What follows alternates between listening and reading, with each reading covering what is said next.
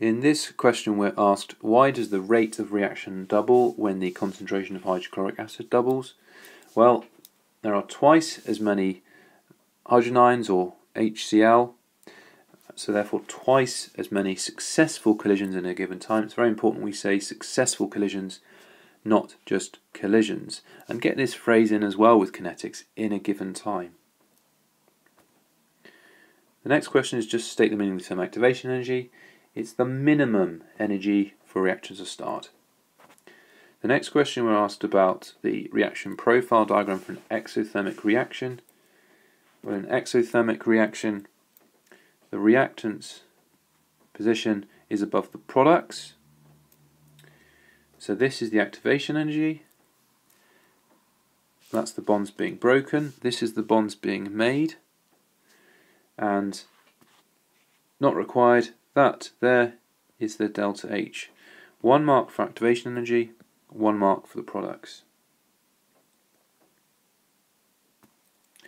Next question is about barium reacting with water. So Ba2+, barium metal reacts with water, and the ion charge is Ba2+.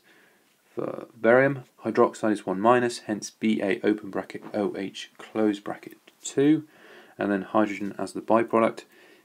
Barium oxide is the product with the reaction of steam. Then we're asked for the simplest ionic equation. Ba2 plus ions plus sulfate ions go to BaSO4 solid. It's solid because it's a white precipitate. You do not need to show the state symbols. If you do, make sure you get them right. So some uses. There are several uses you need to be aware of for group 2. First thing is the barium sulfate used in baryonyl X-rays, and explanation: barium sulfate is insoluble. Remember, barium ions are really toxic, but barium sulfate is really insoluble, doesn't get into the bloodstream, so can't poison anybody. Then we're asked to think about trends. Solubility in water of the hydroxides. Remember, magnesium hydroxide is sparingly soluble. It forms white precipitate, so as you go down the group, it increases in solubility, so barium hydroxide is soluble. The first ionization energy decreases down the group.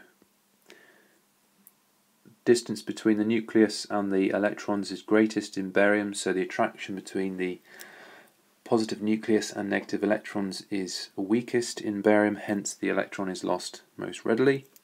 Then we have the atomic radius. Well, barium is got the most shells, therefore has the largest atomic radius. Explain why calcium has a higher melting point than strontium. It's all about the strength of the metallic bonds. So the delocalized electrons in calcium are close to the positive ions, and therefore a stronger attraction between the positive cations. The negative delocalized electrons means a stronger metallic bond. Question 3, we're thinking about compounds of iodine, and we're asked for the oxidation state of I2. Now, I2 is an element, therefore has oxidation number of 0. In hydrogen iodate, HiO3, read through this. H is 1+. There are 3 oxygens which are -2 each, so that's -6. -6 plus 1 for the hydrogen gives -5. Plus 5 minus 5 gives 0 for HiO3.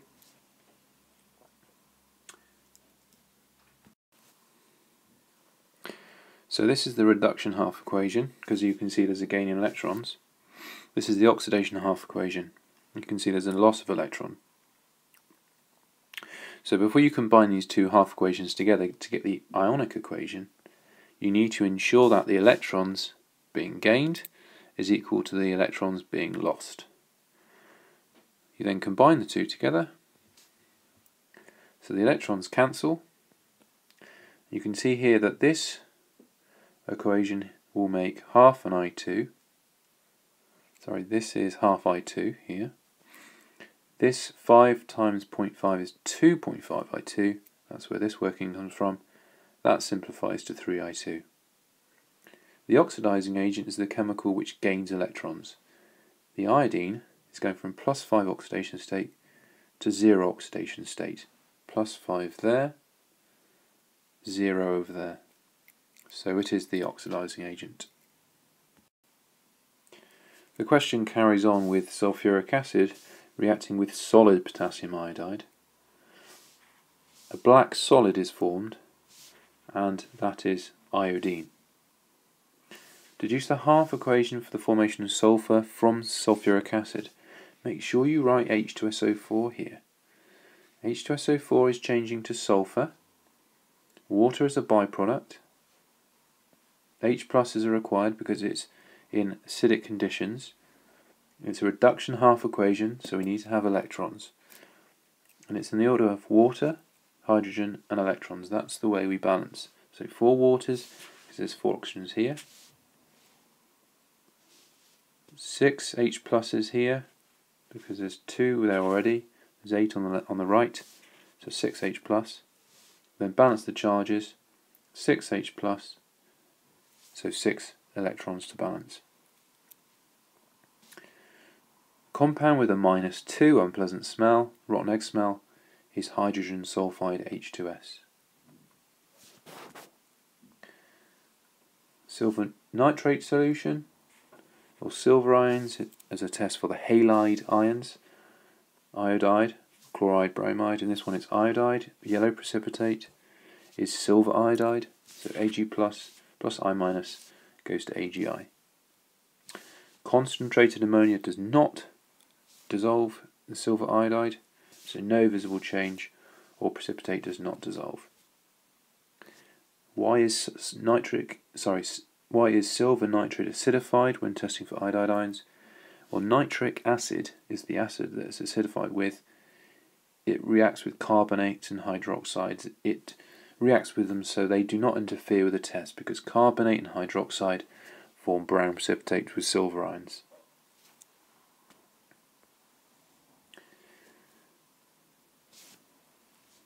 Now we've got the displacement reaction. So this is chlorine reacting with iodide ions. Define the term reducing agent. Reducing agent loses electrons.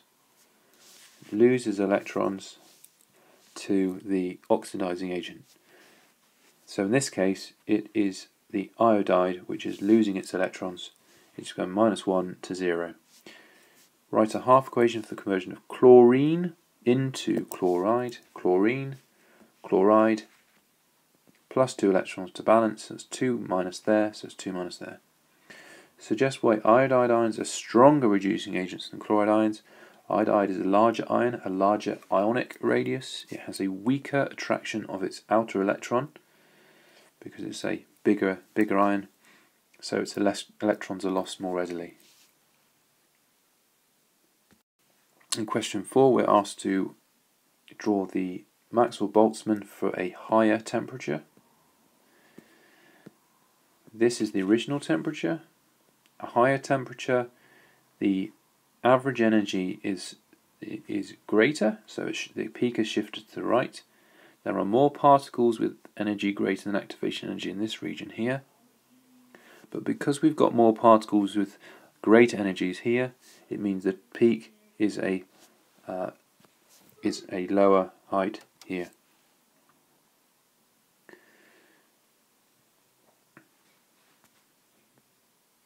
Explain why an increase in temperature increases the rate of a chemical reaction. Well, there are many more molecules with energy greater than activation energy, therefore more successful collisions in a given time. You need to say successful collisions in a given time. Go back earlier on in this feedback, and I said that this change in concentration over the change in time. Again, we're talking about kinetics, so time is very important. The next bit is about the choice of catalyst, and use the data in the table to deduce which is the most effective catalyst for the decomposition. Well, this is the lowest activation energy for the ion. So as it's the lowest activation energy, it means that it's going to be the most effective catalyst. Without catalyst, it's very high. You see 245. Platinum is least effective the catalyst, then gold, and then iron is the most effective. And then finally, explain how a catalyst increases the rate of reaction. Catalysts provide an alternative route with a low activation energy for the reaction. The first mark is for saying they provide an alternative route. The second mark is that they provide a route with a low activation energy.